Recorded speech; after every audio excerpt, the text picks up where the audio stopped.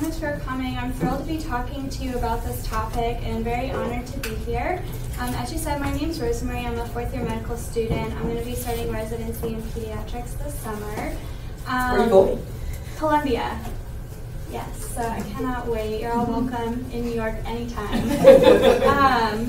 So I'm going to be talking specifically about my experience at one particular hospital in Brazil. It's called Barretos Cancer Hospital, and we'll talk all about where that hospital is and the work that we do. So this is our agenda. I'm going to give a very brief overview of cancer in Brazil. You all are much more experts on global cancer than I am, but just to give you a little bit of information about what's going on there. And then we're going to go over how they're treating pediatric cancer at Barretos Cancer Hospital. And then I'm going to tell you a little more about my perspective on the hospital and why I really do think it lives up to its name as the Hospital of Love. And we'll go through some of the other offerings that the hospital has and ways to collaborate and work with their hospital.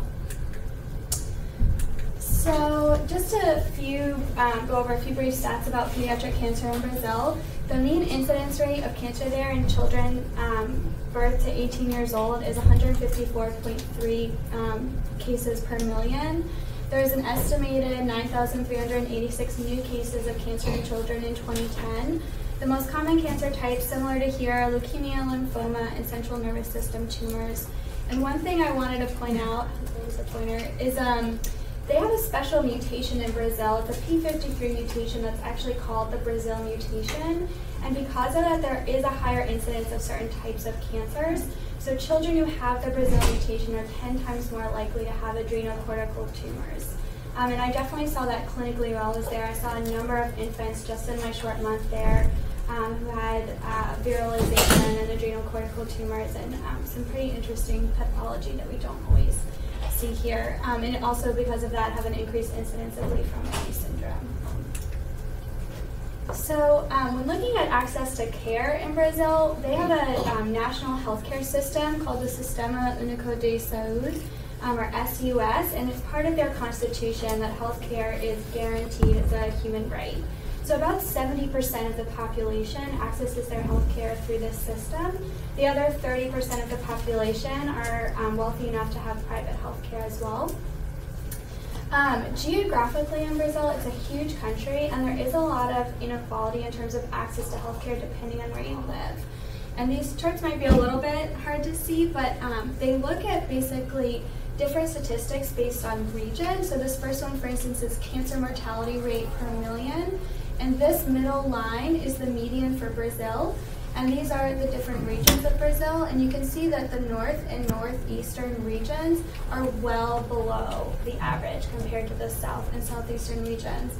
And that is the case for all of these statistics. This one is oncologic surgeries per million, chemotherapy per million, and radiotherapy per million. So there definitely is a lot more access to care in the south versus the north.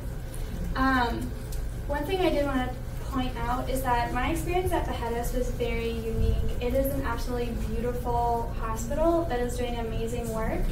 And when I spoke to a lot of the doctors there, unfortunately, they communicated to me that this was not the way that healthcare was in the rest of Brazil. It's very common there for hospitals to run out of very common drugs. They can sometimes have physical problems in the hospitals like leaks or flooding in patient rooms. So this hospital really does represent an oasis of care for Brazil, and people come from all over Brazil and all over South America to seek treatment there.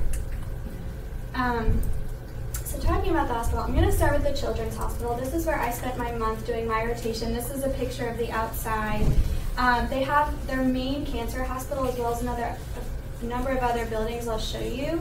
This specifically is their children's hospital. It's a 26-bed tertiary care center, and it also has a palliative care center included in it.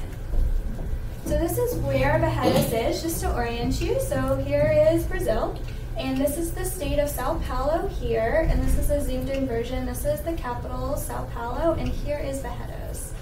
And just to point out again, it's a small community, it's surrounded by farmland, and really the hospital is the mainstay of the community there. The doctors all move there to work at the hospital. The patients go there to get treatment at this hospital. It's a really special place, and the hospital is the main drop. The other thing they're very famous for is they have a very famous rodeo, if you are ever in Barretos in August. So one of the things that makes the hospital so special is their philosophy, and these are the 3 bullets that they gave me to share with you all. Their first is to care for underserved populations, and that is true. A very unique thing about the cancer hospital there is that all treatment is completely free. It doesn't matter where, if they are from Brazil or if they are from another country, regardless of their country of origin, their care is completely free. And they also provide not only care for the patient for free, but they also provide meals for their family members. It is a full support network for these patients and their families. It's absolutely unbelievable to see. Their second point of their philosophy is to humanize healthcare, which I also will speak a little more about. Is definitely true. They take a very holistic look at patient care and the needs of the patient and their family members while they're there. And also to provide a care environment with full-time dedicated physicians earning equal pay. And this statement kind of surprised me when I first saw it because I didn't know enough about how healthcare works in Brazil, but it's actually not uncommon for physicians to both work in a hospital and have a private practice. And sometimes the work that they do is much more lucrative in their private practice than at the hospital. It's not uncommon for the government to hire a particular physician, let's say at a primary care clinic, and then they'll never be there because they'll always be at their private clinic. So this hospital is dedicated really not only to the patient experience, but also to the physician experience, and making sure that all the physicians there are full-time paid physicians who are being rewarded for the work that they're doing. My graphics kind of disappeared. Oh, I didn't know I did this. Okay. So this is just to show you where the patients come from within Brazil to the hospital. As you can see, they come really from all over the country, the most being from Sao Paulo, but they have a very diverse patient group who are there. This is the number of cases that they've seen at their hospital. As you can see, it's risen dramatically. The line in blue is the number of new cases per year, and the line in red is the number that turned out to be malignant. So in 2014, which is the most recent year of data that they had 450 new cases, 232 of which turned out to be malignant. As you can see, they've had a dramatic rise in the number of cases that is growing. And unfortunately, they sometimes have a lot of patients who seek their care for other services as well that they have to turn away. For example, they are the only hospital that provides genetic counseling for free. And a lot of people come to them seeking genetic counseling, and they had to instate a rule that only if you were already receiving care at the hospital for cancer could you receive their genetic counseling. So they're in very high demand. This is just a closer look at the number of cases by the last few years, and you can see that not only has the number grown, but they've also added in some new services. So in 2013, they started doing bone marrow transplants. Yes, bone marrow transplants, and that number grew from 7 in 2013 to 17 in 2014.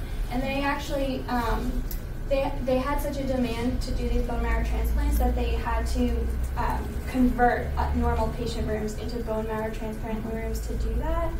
And it apparently is a challenge to find donors there because it is such a diverse country. It can be a challenge to find donors for that procedure. This is just looking at the types of cancers that they treat.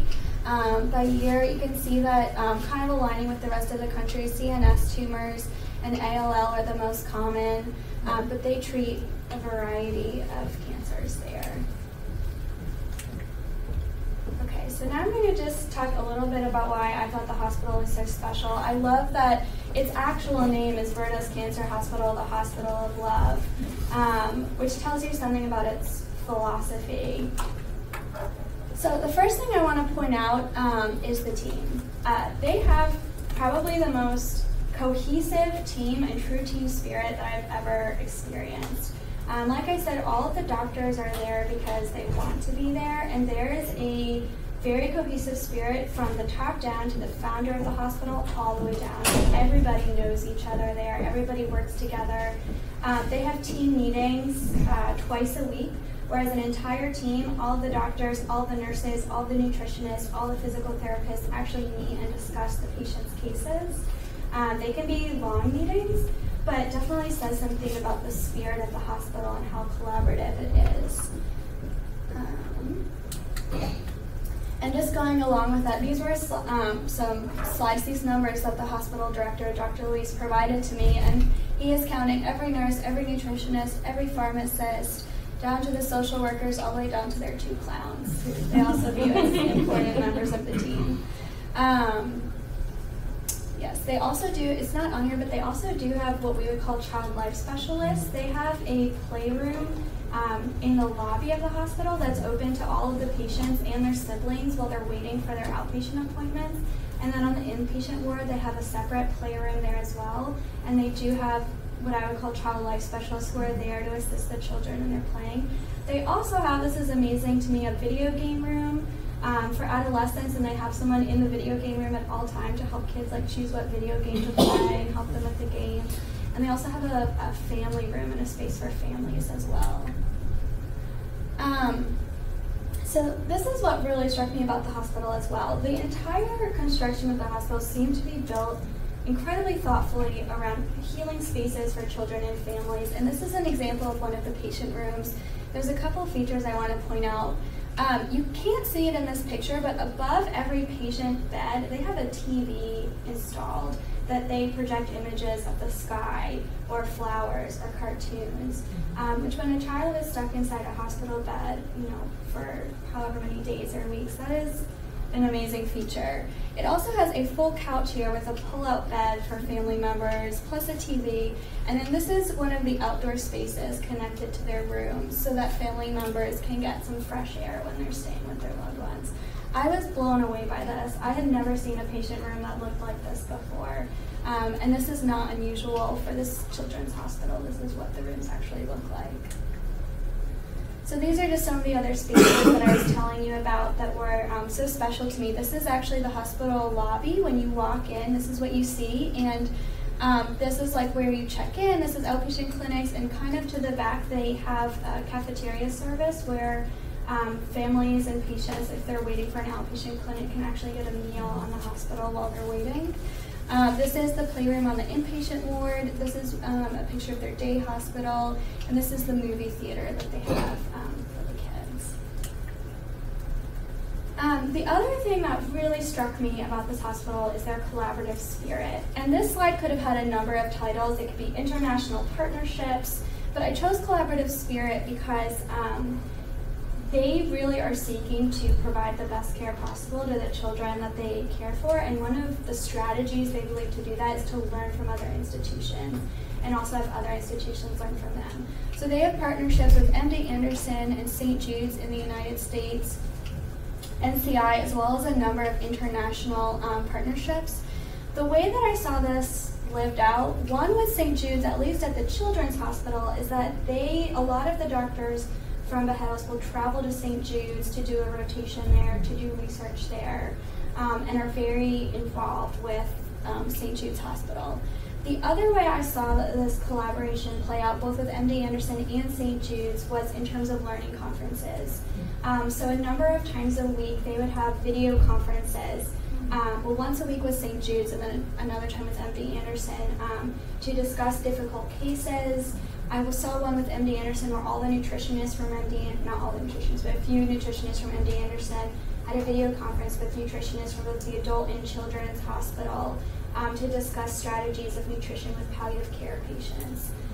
They also do collaborative conferences with other hospitals in Brazil. So twice a week they have a call with other cancer hospitals throughout Brazil where they will bring a difficult case to the table and seek each other's opinions. So this was, again, very collaborative.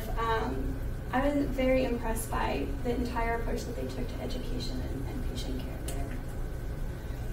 So I was focusing on the Children's Hospital. I'd like to show you a little more of other parts of the hospital as well. So this was, they have an entire building that is specifically for palliative care. And this building is actually the original building that the hospital was founded in all the way in 1967. And I should note the hospital was founded by an individual who had a mission. He wanted to help provide care to this more rural, underserved area, since at the time you would need to travel to Sao Paulo to get world-class cancer care, and he wanted to bring it back to his community. And his family was really the one who took on maintaining and building this hospital. And the same family that founded the hospital is still involved in running it today. So that original hospital is now a palliative care hospital.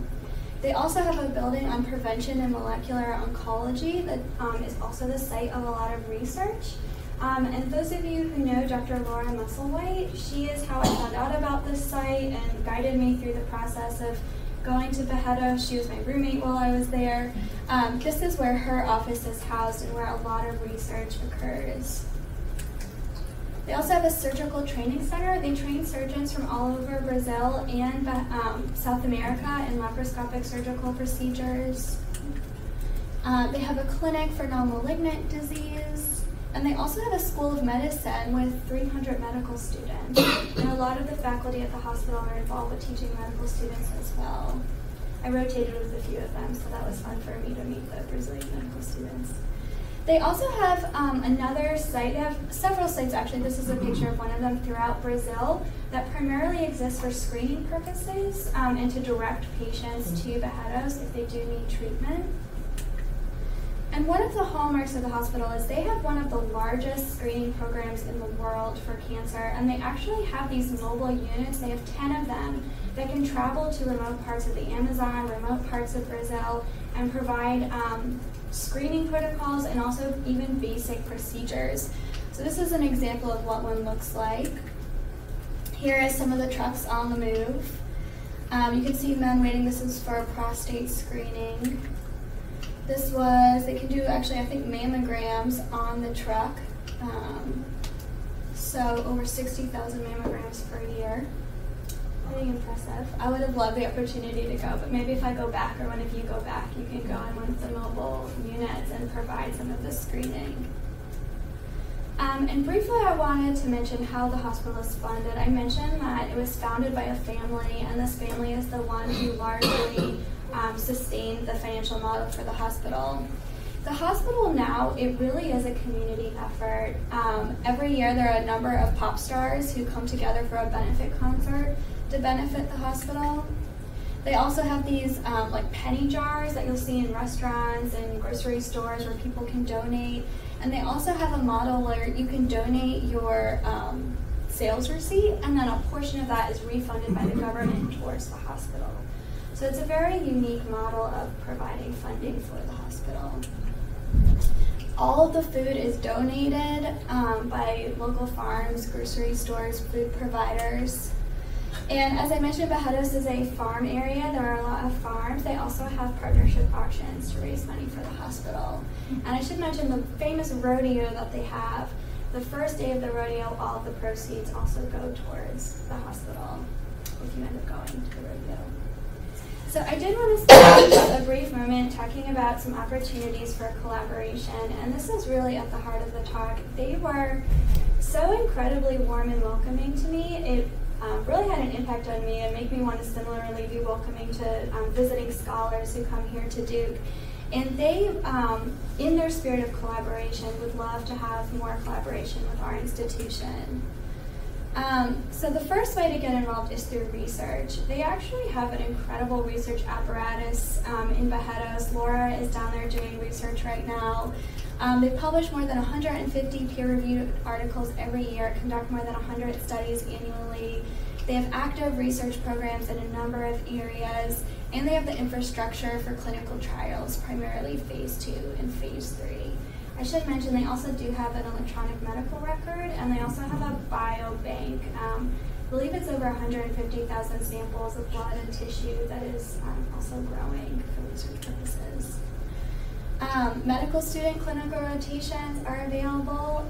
I was there, from our institution. There was also a medical student there from Peru while I was there, as well as the Barretos medical students. And there are short-term research opportunities available both for undergraduate students, Masters of Global Health students, or other professionals. And there are short-term scholarships available for research exchange I believe Laura could tell you more about those as well if you're interested. And also public health outreach. Their mobile health units are amazing, and they have a lot of outreach in the community and are doing a lot of work right now to improve primary care and improve their public health efforts. I should say, especially now with what's going on with the Zika virus, this would be a very interesting and unique time to become involved. So if you are interested, as I mentioned, Laura has very kindly put herself out as a contact that if you are interested, you can reach out to her. And Nelson Chow would also be another resource. So we're towards the end. I just wanted to give a couple of special thanks. Dr. Luis Fernando Lopez is the director of the Pediatric Cancer Hospital. I cannot tell you enough what an amazing man he is. Everyone in that hospital knows him and respects him and loves him. And he has a very special touch with the physicians who work there and with the patients, is very passionate about what he does, and is the one who really very thoughtfully designed every aspect of that hospital. Of course, Dr. Musselwhite, who guided me through this process, told me about this opportunity. Dr. Chavez and Dr. Kramer were my clinical supervisors while I was there. They're both pediatric oncology surgeons, so I got to scrub into a number of surgeries while I was there as well, which was very interesting for me. And of course, the Duke University School of Medicine and the Davison Travel Award that allowed me to travel to Brazil. Obrigada. Thank you. Do you guys have any questions? I'd love to take questions if you have any. They have radiotherapy there? They do, yes. They do surgery, chemotherapy, and radiotherapy. Yeah. So, after your experience going forward, are you thinking of doing global cancer sort of stuff within pediatrics? I'm not sure. This definitely made me more interested, and I would love to maintain a relationship with this hospital. And I've been talking with Laura about ways to stay involved through research. I'm not sure long-term career-wise exactly what I want to do, but I would definitely like the Barretos to be part of those plans. Yeah. I think once you go there, partly, I don't know if it's because it's so isolated and so the people who are there love it, but it is a very special place. Before I went, Laura asked me, do you want to do pediatric cancer? And I said, I'm not sure, I just know peds. She said, well, you will after this. It's such a special place. And she was really right. The experience I got there was so holistic. It was a very unique experience because being in clinic, being in the operating room, being part of a multidisciplinary team, I got to see patients from the very beginning. Like one of the patients I mentioned who had an adrenocortical tumor. I saw her on her very first clinic day when she was first coming to the hospital. I then saw her in radiology. I got to watch all of her scans being done. Then I got to see her pre-op visit with the surgeon. I got to see her pre-anesthesiology visit with the anesthesiologist. I got to scrub into her surgery. I got to be with her after her surgery. And I got to see her at her post-op visit as well and recovering in the hospital. So getting to see that continuation of care from beginning to end was incredibly unique and something that I think as a medical student I get more of probably than most clinicians, but definitely was a unique clinical experience. Where do their nurses and nutritionists and all of that come from? A lot of them are a little more local from Barretos, but they are incredible. And at the Children's Hospital, they're all specialized in pediatrics. It's pediatric nutritionists, pediatric nurses. They do amazing work. Like just to give you an example with the palliative care patients, in the pediatric hospital, in addition to the separate palliative care hospital, they also have special palliative care rooms in the hospital. And they actually have special menus for them, special cooks for them, so that they can eat special foods and enjoy. They have spaces for their families. So they do a lot of very considerate, thoughtful things for the families and patients. Where do they get their training from? I'm not sure. Structure of the nursing staff. Yeah, and that's actually a very good question that I don't know the answer to, but I would be happy to find out for you. Any other questions? Okay. Well, thank you so much all for coming. I really appreciate your time and your attention during this. And these are, in case you were wondering, those are my sources for the slides at the beginning. Thank you.